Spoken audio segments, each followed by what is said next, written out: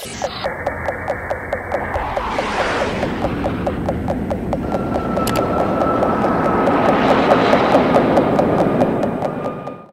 is up, internet? Welcome back to Milehighkei, America's most productive K-car channel. Today, I'm actually preparing for what I'm going to be doing tomorrow morning. I'm going to be going over to Steve Fast's house to finally work on the Suzuki carry.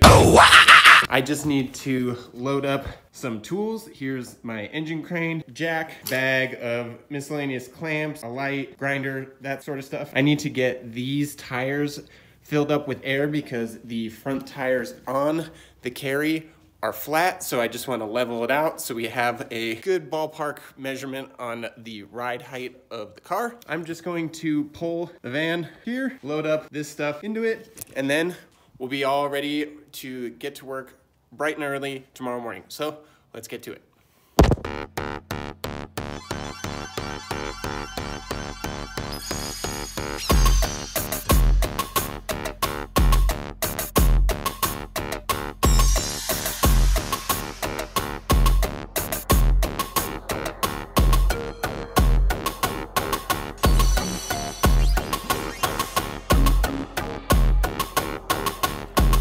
I got the van loaded up and I'm all ready to go in the morning. I just have a couple more things to pick up from downstairs.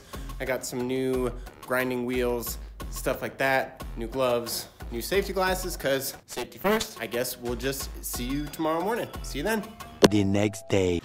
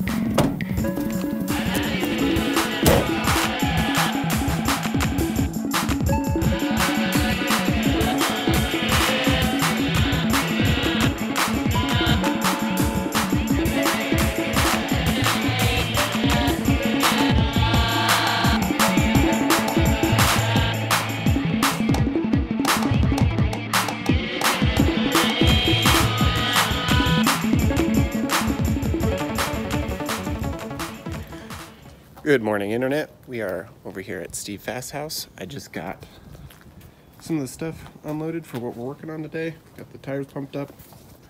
Gonna get to work.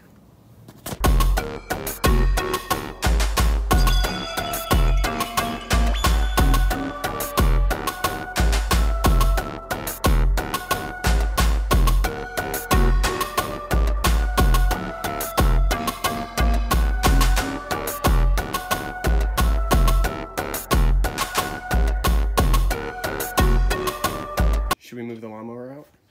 Yeah, I think so.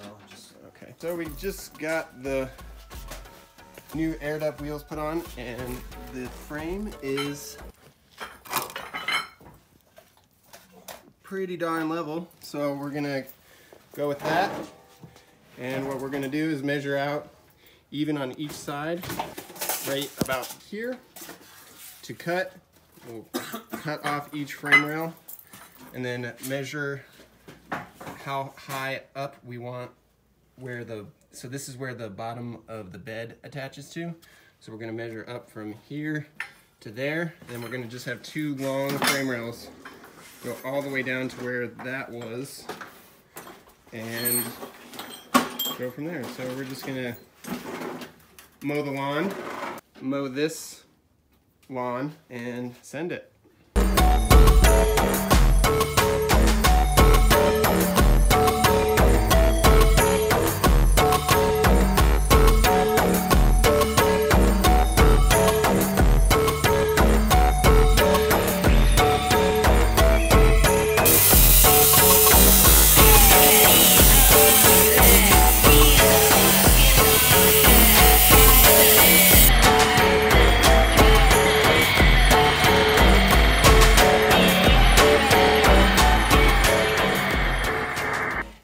return.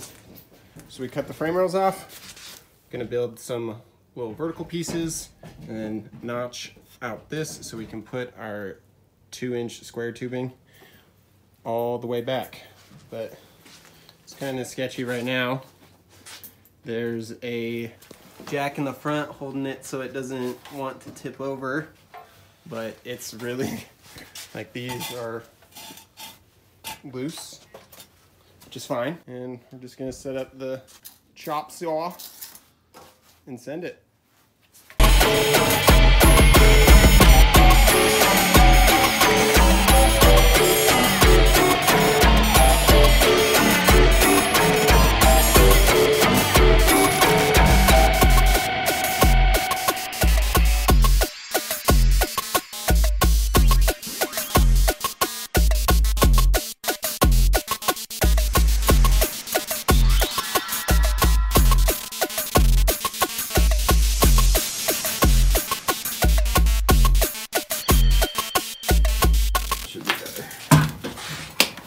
Well, same fucking thing. Great.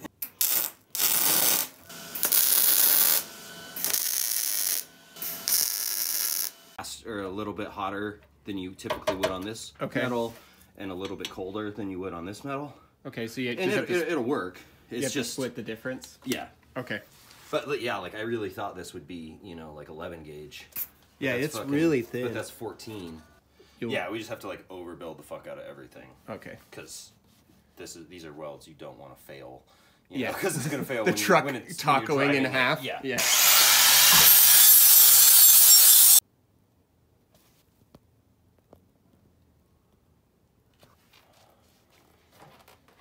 This light makes it look so angelic.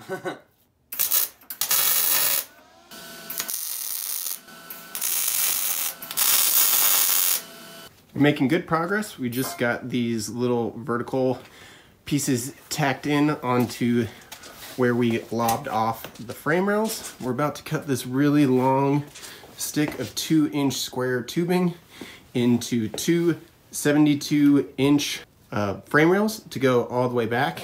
And we got a notch out right here and like put a plate in there.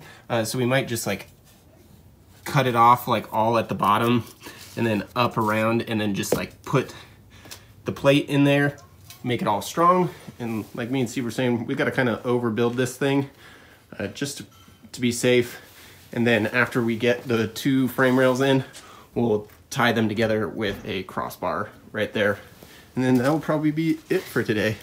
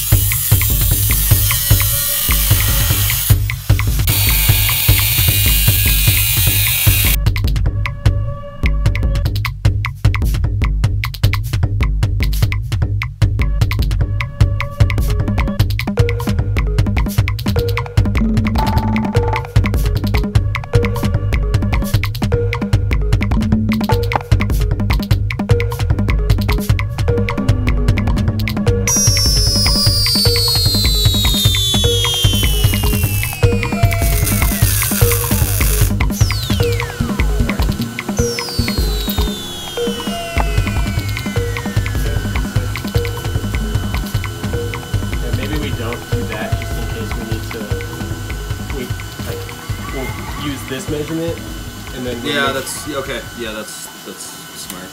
Dude, that looks so sick.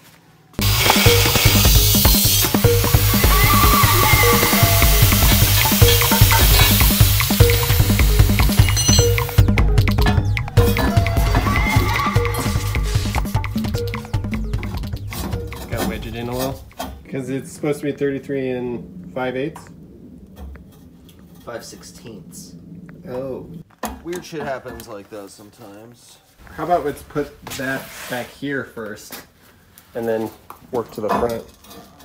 We could do that.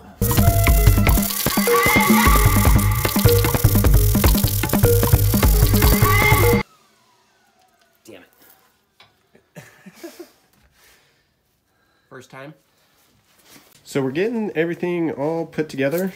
We got the crossbar in the back here. We were gonna put this up there, but in order to make everything square, we needed to make sure the back was good.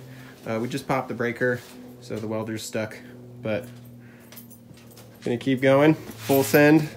Starting to look like something.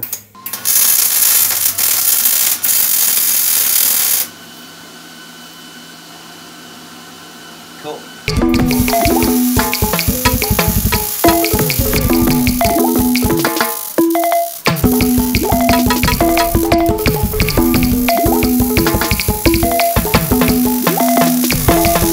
We're making good headway on the Suzuki Carry.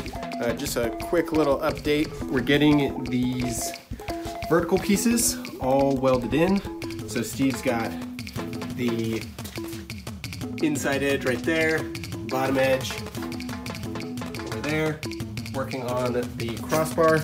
I just cut out this bar to go across there, which I originally wanted to do it more towards the end, but as you can see over there, that is for the brakes. Steve was telling me that it's probably better just to leave it there and scoot it back because there's a piece of double wall right there, so it's a little thicker, and so we just don't have to redo something that we can avoid.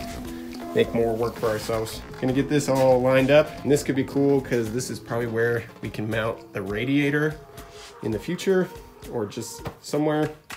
But yeah, looking good.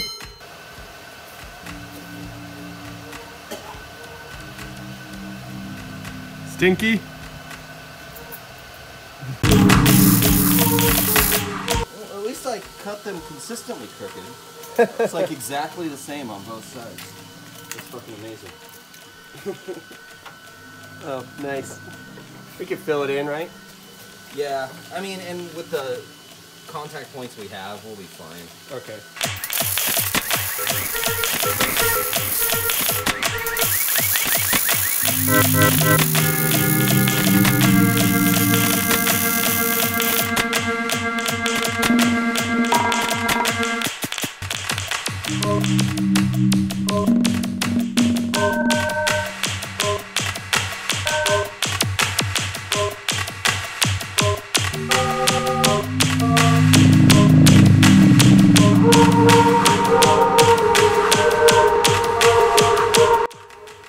Alright, we are done for the day, and we just rolled the engine in here just to kind of get an idea of where we're sitting, and same with the lower control arms for the rear end.